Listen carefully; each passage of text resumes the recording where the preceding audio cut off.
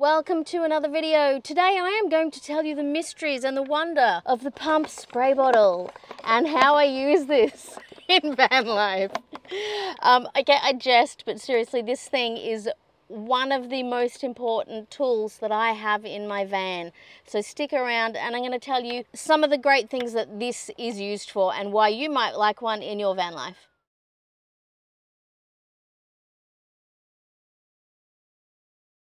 Hi, welcome to my channel. My name is Coralie. This is my channel Jump With No Fear, and this is the van that I travel in.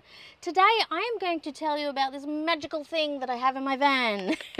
It's actually just a simple pump spray bottle, but this thing I use for so many things in my van. It is one of the most valuable tools that I have in here, and I use it for a whole bunch of things. And one of the big reasons I use this is because it saves me a whole lot of water. I'm going to show you what I use it for and how it can save you water as well.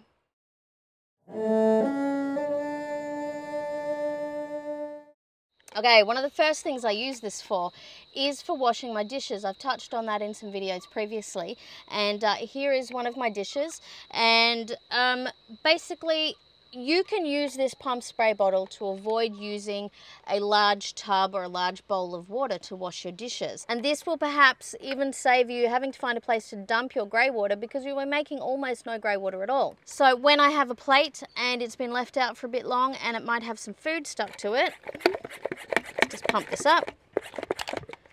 Now, I put this on the fine spray for this job. So all I do, a quick spray on my dish. You can see there's a bit of water on there. It's hardly enough to even drip, and then I will wipe it with either a cloth or a paper towel.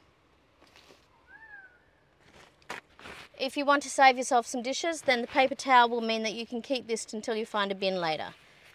And if you soak your dishes like that with just a fine spray of water, most times you'll find you don't even need soap on them. But if you do need a little bit of soap, use something like Co, which I've made a video about before, or use some vinegar or something like that, and that will help to get the grease off where you don't need to rinse it off like you do with dish soap. Now, the soft spray is great for a lot of stuff, but sometimes you will need the hard spray, like the stream. So after you have sprayed this with a soft spray to let it soak for a little while, you'll leave that sit. Couple of minutes is usually enough, and then you'll use the hard spray, and you want to give it a really good pump and make sure it's solid for that, like solidly full of air.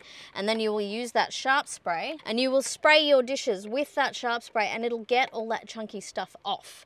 And you won't have to soak your dishes in a bowl of water, and you won't be using a whole bowl or tub of water to wash your dishes. Again, saving you water. Another thing that your sharp or hard spray can work for with your pump spray bottle is if you have awkward little corners to get into. So for example, with my blender, sometimes I'll blend things like nuts and little seeds and things that get in here, and it's a bit hard to get all the things out when they're sort of shoved in funny little corners and things. But if you use the sharp spray on your pump spray bottle, you can get into all those little corners, like the edges of the lid and into the bottom.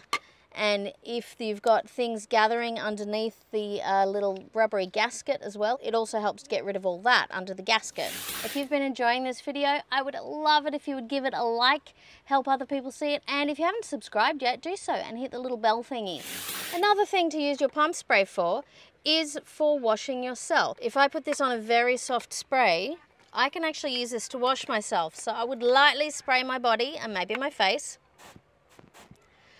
It's really hot today, so that's actually nice.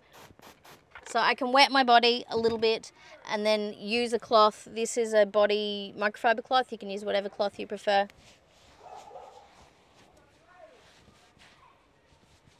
And there's your sponge wash. Obviously, you can do your whole body that way. Another way for your body that you can use your pump spray is if you need to cool down.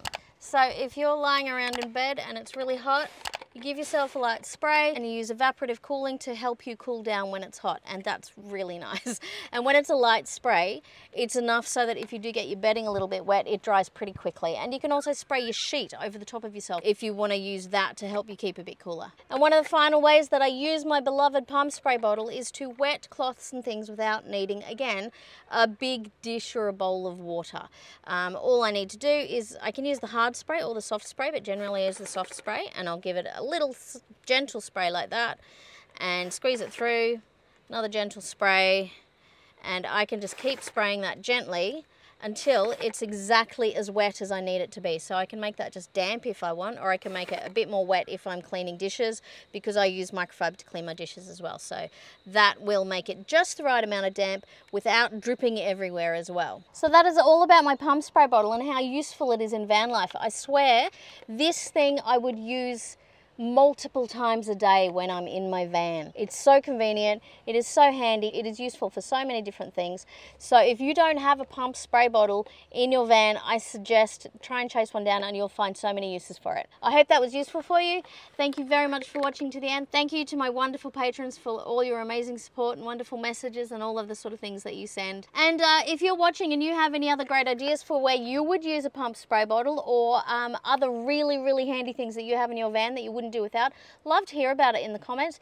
A lot of other people might look in the comments as well and also get some excellent ideas from you. Thank you very much for watching. I'll see you in the next video. Don't forget to subscribe if you haven't already and hit the thumbs up. And if you enjoyed that video, you might also find this other one useful, which is how I use Co in van life, which is partly how I wash my dishes. And the other video which goes into more detail where I touched on here about how I use this, which is how I wash dishes without creating any grey water. It's one of my older ones, so excuse the quality. And I'll see you in the next one. Bye.